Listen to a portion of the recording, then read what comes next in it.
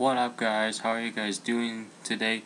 And for those of you that might have a HD TV connected to your computer, you can actually change the resolution settings if you wanted to.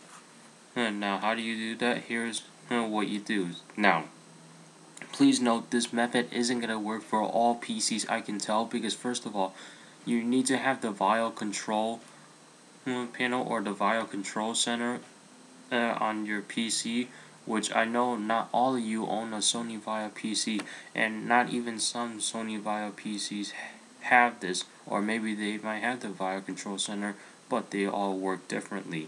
What you do is go to the start menu, go to the control panel, go to system and security, you go to Vaio control center,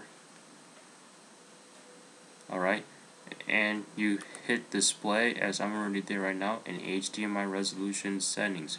Now, as you can see, these are shaded.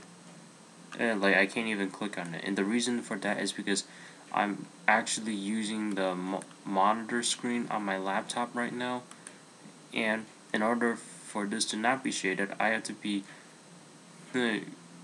viewing my desktop on my HD TV.